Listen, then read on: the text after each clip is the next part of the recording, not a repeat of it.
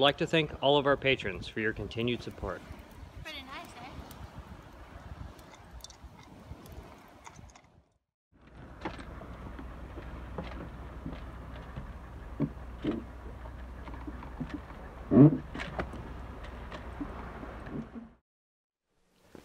Pretty sleepless night for me. Kept getting up, checking the anchor around midnight, or like, yeah, 11:50 I think it was. Right before that I had heard a sound of like if you ran your hand through water and like the water filling in the void. It kept making the sound in the V-berth, and I was like, that's strange. Never heard that sound at anchor before.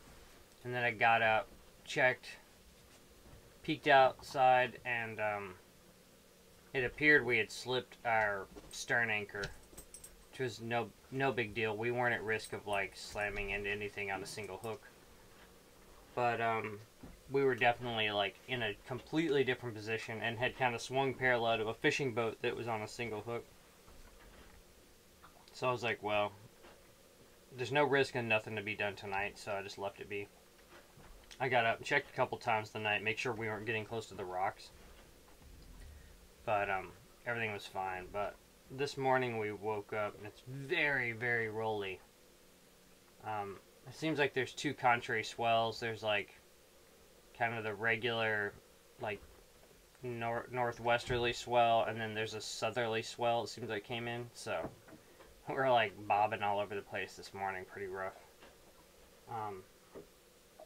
The one big downfall we found about this anchorage is there are yellow jackets everywhere. So we slept with all the hatches open, and this morning Steady's like chomping at the yellow jackets. I don't know if he bit it or not.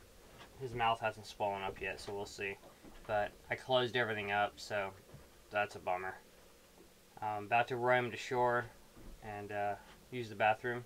We'll see how many yellow jackets are up there. Camille went yesterday and said there were lots of flies and stuff. So here's the rocks that I was like nervous about us getting close to, but we're in the same position we were in.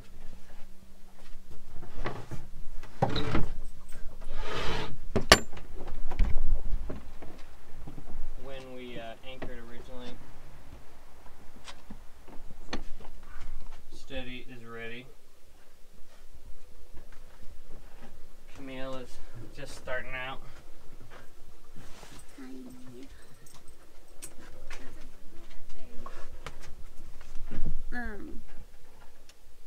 Put us all the way over here. When we looked at the map, there weren't any mooring balls like next to this little rocky point, and it looks like they added them. So there's not anywhere for us to like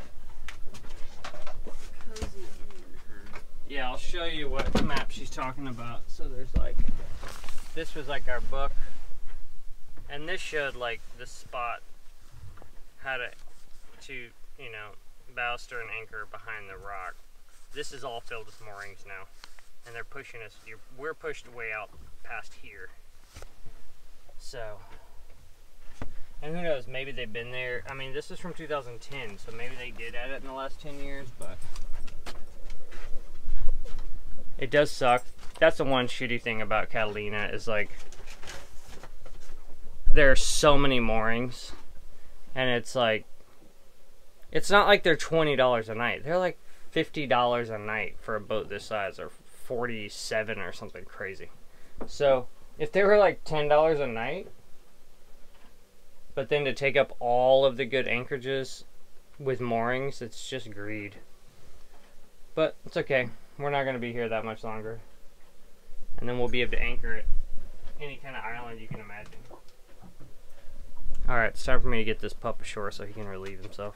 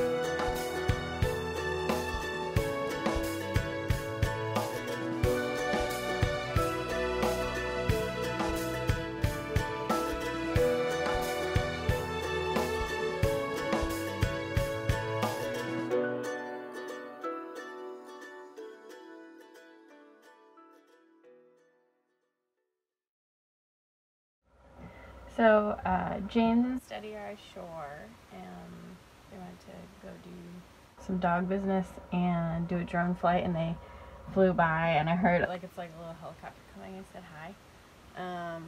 I'm trying to make breakfast, and I also just rearranged the food stuffs. The fridge is working pretty well. I'm stoked about it. We're gonna have to add a little shelf because everything's just like living on top of each other right now, but I think it's keeping things pretty cold. I'm slowly losing the ice in the Yeti, so I put all of the like things in that are like in jars or just beverages, like canned unopened things that we want to drink cold, in the Yeti, so they can just like float around in the cold water ice that's left. I don't know, just trying to like think about how the like things in packages and the different kinds of packages, like I'll be really stoked when we can get easily get eggs that aren't from the grocery store, so like from a farmer's market or somebody who has chickens, because having to keep your eggs in the fridge is so silly. They take up a lot of room, and when they like come in the paper egg carton, it gets floppy. We have an egg keeper, but I forgot a lot of things this trip. We were really busy trying to get ready before we came. I don't know, just thinking about food, thinking about like, ooh, there's a yellow jacket in here. Just thinking about like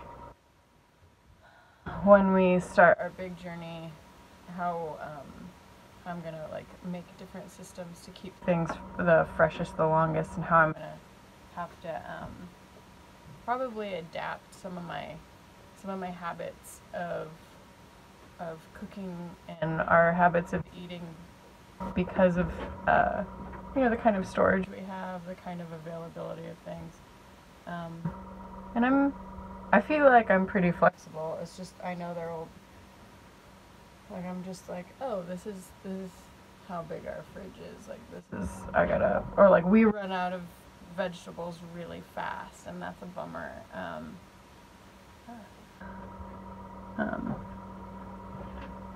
I'm starting some pickling and kimchi and stuff projects, so I think that'll help with our veg intake. One more cruising. Sorry, my brain isn't working. I don't think I had enough coffee yet. I made breakfast. Hi! How do you do? Oh, you guys are so cute.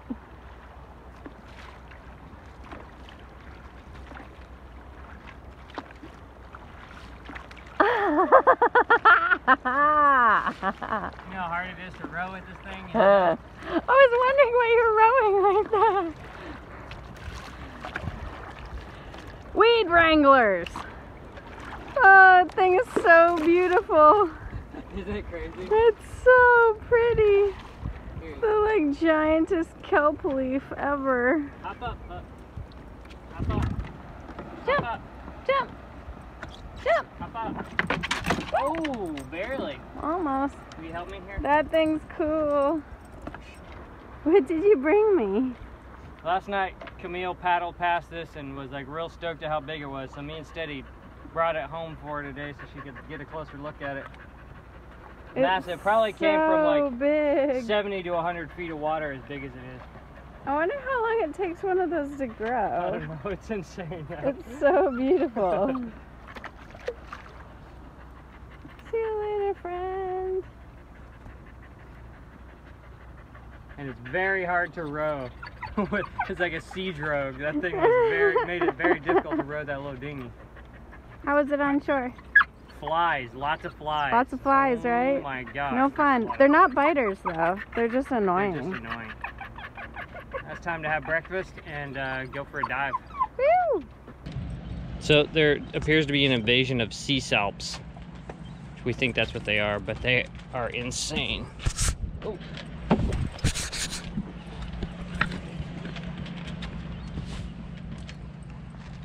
Wow. Are those fish eating them? Yeah, they munch on them, for sure. Crazy. Yeah, and they're all over, like, right where the water line is. They look like somebody dumped a bag of, like, peach gummies all over the place. But they're firm on shore, right? Yeah, when you touch it, they look like they're going to be really slimy and soft. And maybe they are in this state when they're full of water, but on shore, I thought they were going to be slimy and gross, and they're actually pretty firm and not slimy at all. And they're also not super, it's not like a bunch of dead fish washed up. It doesn't stink really bad. Yeah, it's weird. They're a weird thing. I think that's why there's all those flies over there. Oh, that would make sense. They're from yellow jackets. Here's our stern line. Oh, see, it is taut, so it must have re-grabbed in the night. Or we just had so much slack on it that it allowed us to be pulled parallel to what we are right now. But we're in the exact same position we were when we anchored last night.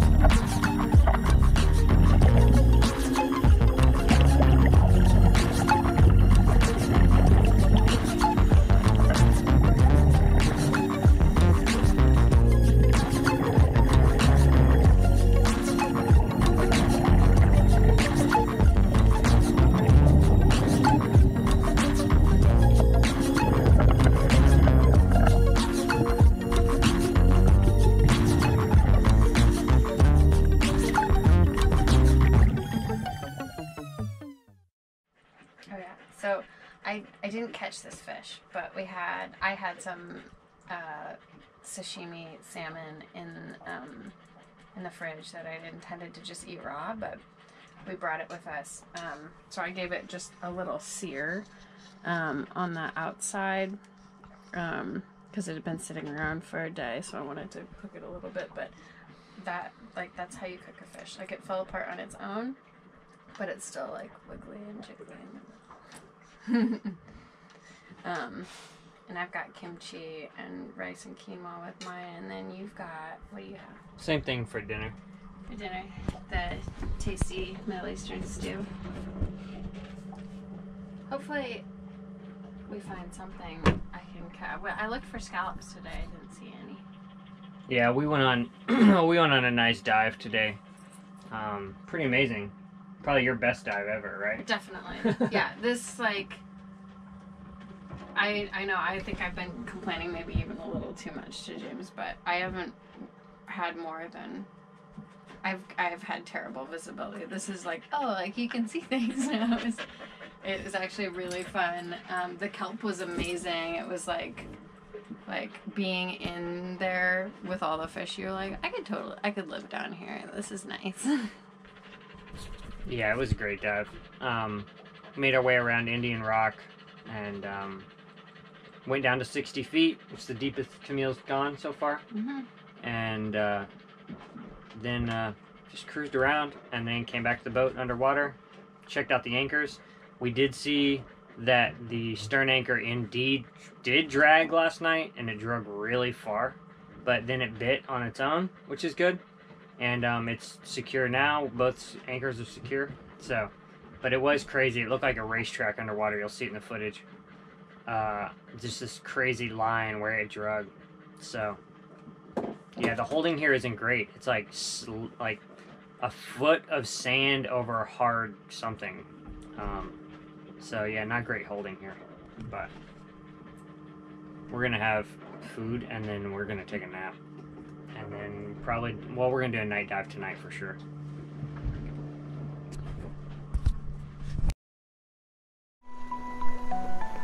Thanks for watching.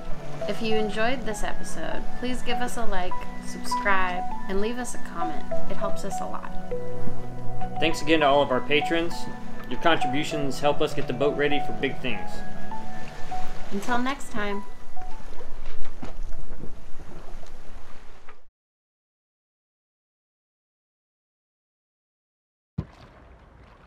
James brought me a present.